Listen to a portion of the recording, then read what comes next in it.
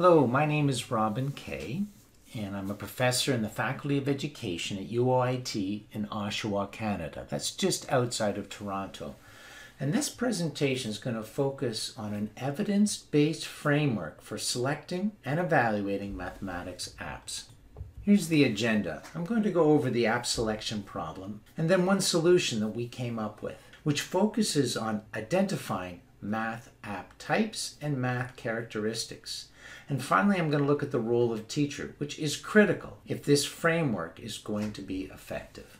So the app selection problem. I think we can agree that if tablets are going to work in the classroom, that the proper selection of math apps is critical. The tablets will do nothing unless we select the correct apps. However, as of 2017, there are an estimated 750,000 educational mobile apps available. Not all of them focus on mathematics, but thousands do. So how do teachers select the best math apps? Well, here's one solution. Look at the literature on evaluating mathematics apps in the classroom. And that's exactly what we did.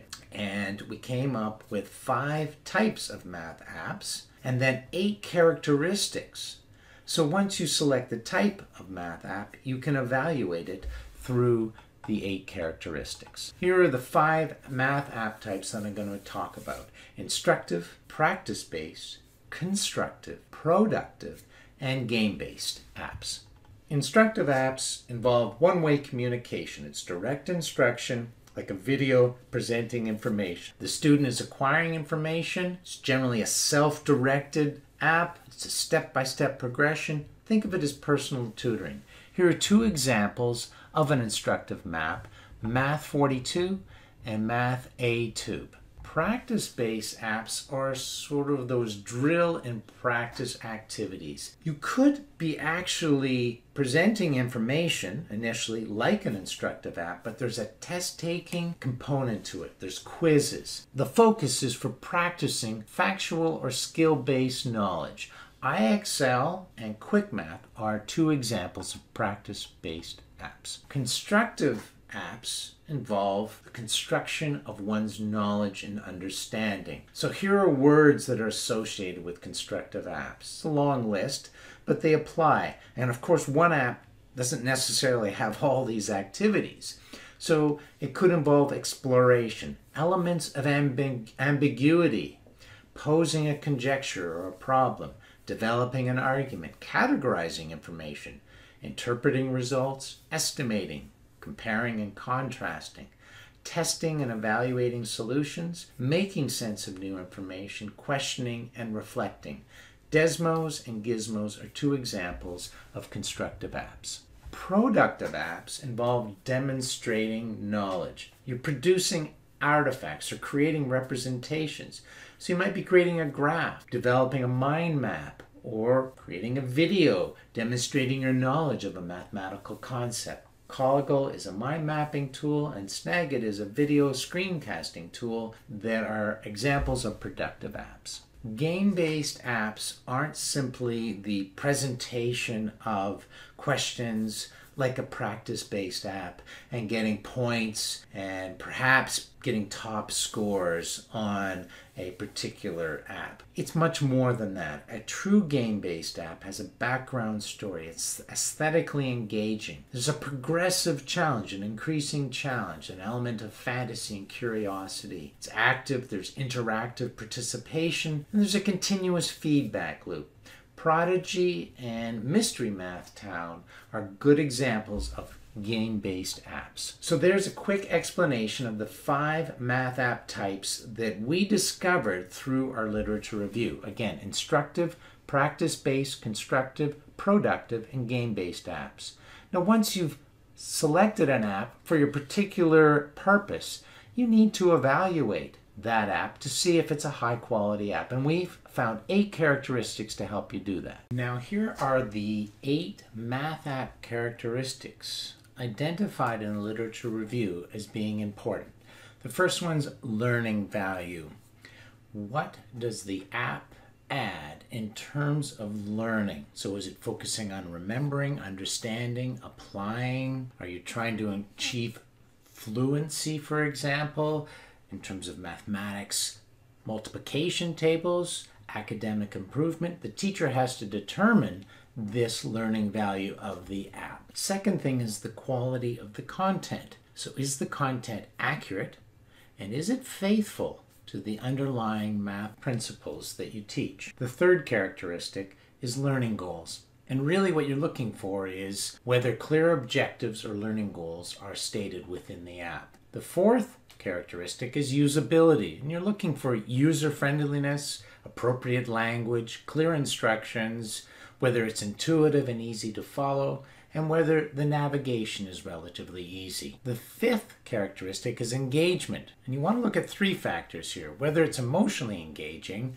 so fun or exciting, entertaining, whether it's behaviorally engaging, or whether it has rich interactions. And the third aspect is cognitive engagement. Are the students cognitively engaged in what's going on? Can they control the pacing and some of the settings? And do they want to participate and persevere through this app? So are they cognitively engaged? The sixth characteristic is challenge level. If an app is too easy, students will get bored.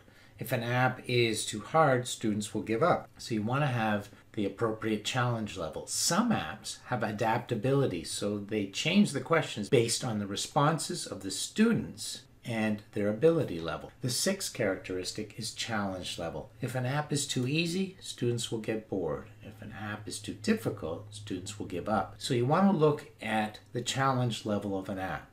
Some apps are adaptable to student ability, so they adjust the type of questions and the level of questions based on the responses of the student. Other apps allow a student to select levels, so they could select a beginning, an intermediate, or an advanced level. And some apps allow you to select the content you're covering. The seventh characteristic is feedback. So you want to know if there's sufficient scaffolding, hints, corrective feedback, formative feedback, or there could be tracking of the long-term progress of students. And you might want to look at whether there's text and visual feedback. And the final characteristic is collaboration.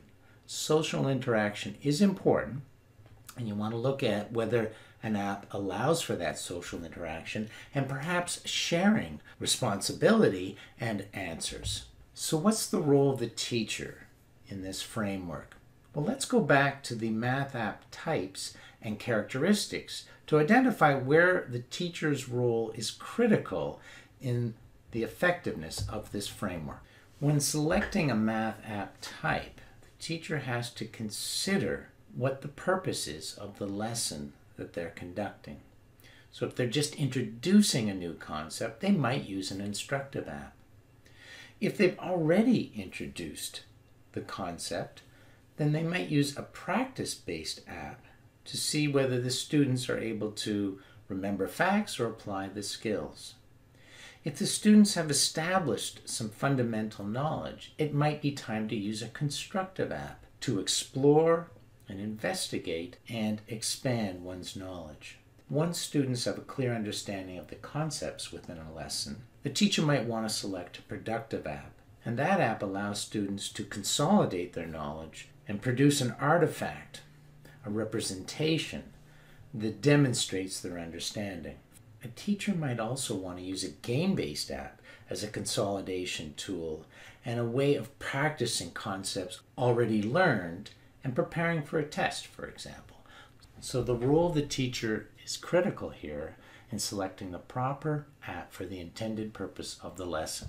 The teacher is the evaluator of the app, and so their role is critical when interacting with the math app characteristics. However, typically, one app doesn't rate highly on all of these characteristics and may not even include some of them. So the teacher can also augment the math app characteristics. Ultimately, the teacher has to select the math app type and thereby determines the learning value of the app. In terms of learning goals, most apps do not state the learning goals explicitly, so there's nothing preventing the teacher from stating those learning outcomes before students actually use the learning app. In terms of usability, an app may be relatively easy to use, but a teacher can point out particular trouble spots in 1 or 2 minutes before students actually start using the app, and therefore enabling them to focus on the content they're learning, not using the app. For challenge level, teachers can select a variety of apps or apps focusing on different content level and thereby address the needs of different students. Ideally, you want excellent feedback from an app and you don't want to compromise on that.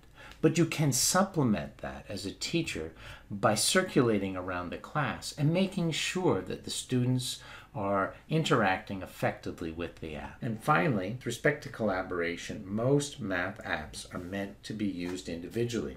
However, a teacher can establish or promote collaboration by having students work in pairs and thereby enabling that social interaction to enhance the learning process. To review, I looked at the app selection problem. There are thousands of mathematics apps available, and teachers need a systematic way to select and evaluate those apps. So my solution was to conduct an extensive literature review focusing on math app types and characteristics. Identified 5 math app types and 8 characteristics. Types are used to select the math apps for specific purposes, and characteristics are used to evaluate those apps. And finally, I looked at the role of the teacher, which is critical in making this framework meaningful and efficient. My name is Robin Kay, and if you need to contact me, my information is listed on this slide.